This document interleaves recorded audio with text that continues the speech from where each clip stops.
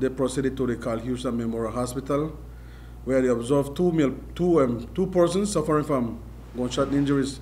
The first person was Kadeem Myers, a Belizean car dealer of number 33 Picksack Street.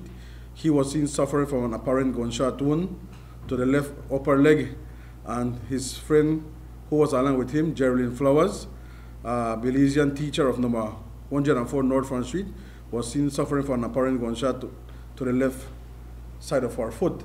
What police has gathered so far is that prior to the shooting, they were socializing at number 16 Rhaburn in front of the yard, along with a group of male persons, when a lone gunman came from the nearby bushes and fired several shots in that direction, causing the above-mentioned injuries to Mr. Myers and to the female Flowers.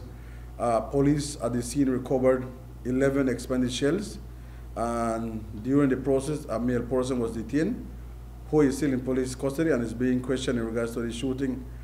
Mr. Kadeem Myers was admitted in a critical condition, but he is recovering very good, and at this moment is in a stable condition at the hospital.